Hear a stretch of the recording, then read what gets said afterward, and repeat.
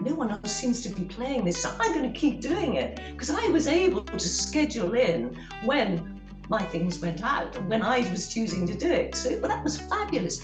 So I did it. And then once records like his, anyone's got in the charts, then that particular record will be played by stations around the world.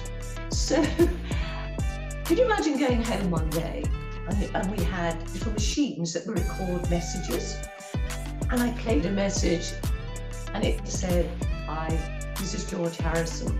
I want to thank you for making my record a hit. I'd like to take you out to lunch."